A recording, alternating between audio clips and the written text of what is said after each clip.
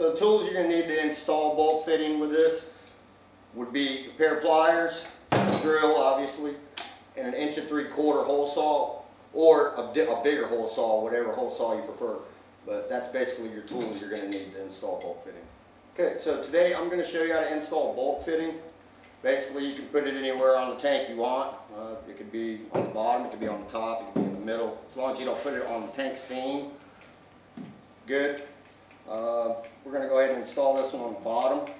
So it's actually a 3-piece. So you have your outside retainer ring, you have your nut, and then you have a gasket. So the gasket's going to go on the inside of the tank. That's going to seal the tank together once you install it.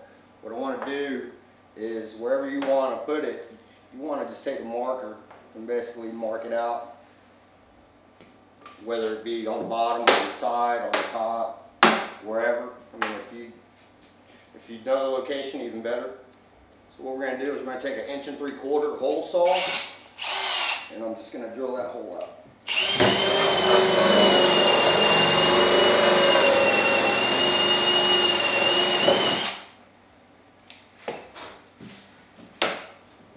Now I'm just going to go ahead and go flat with that. We're going to put the inside back piece in the tank.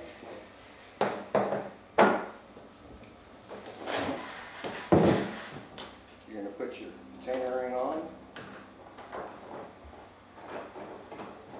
And this is actually reverse thread, and it'll say right on the bulk fitting to tighten, and it actually has an arrow, so it's actually lefty-tighty instead of righty-tighty, lefty-loosey.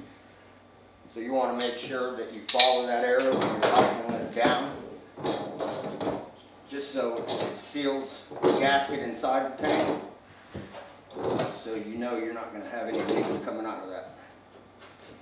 Once you get that tight, that's the installation of a bulkhead.